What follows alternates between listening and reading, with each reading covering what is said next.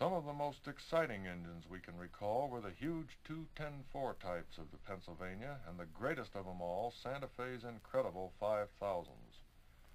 Luck was really with us in Bellevue, Ohio in the fall of '56, for the Pennsy had leased some Santa Fe 5000s for service on the heavy tonnage line between Sandusky and Columbus.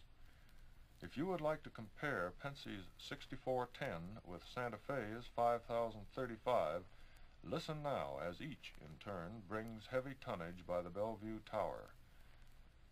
At the risk of incurring wrath in some quarters, might we suggest that this is a most graphic example of the contrast between Eastern and Western railroading? Well, let these great engines speak for themselves now, and you be the judge.